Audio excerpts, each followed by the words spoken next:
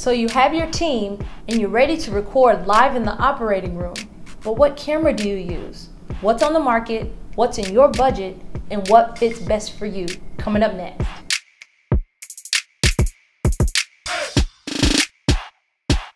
Recording live in the operating room can be very exciting.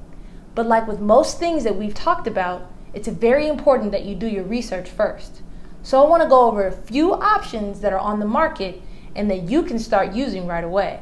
First is the BFW Pharos camera. This camera is an all-in-one system, as I like to call it. So it's a coax system, which means the camera is inside of the light. So wherever the light goes, that's where the camera goes. The other part of the all-in-one system is that you get the light with the camera, you plug it in, and you start recording. Now this camera is going to be a bit pricey, and more pricey than our second option, the one in the middle, the loop cam. As you can see, in the middle of the loops is a camera, and right above it is a light. So, not like the coax system, you buy your light separate from your camera.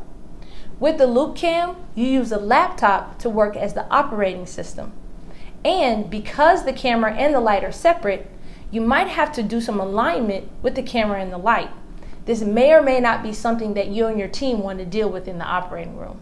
And finally, that third image to your right is going to be your typical DSLR camera. So just like with your cell phone, these cameras are things that you might just have already laying around in the office or at home.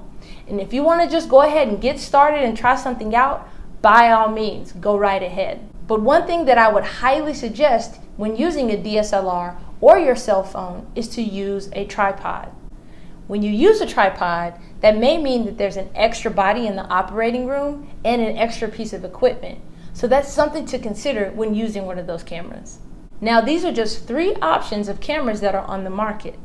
If you want to have an extensive conversation about other options, please feel free to call me, shoot me an email, or hit me up on social media. Thank you so much for watching this video. I really enjoy bringing you great content about shooting live video in the operating room. Please reach out to me with any questions or comments, and I look forward to bringing you more videos soon. Thanks.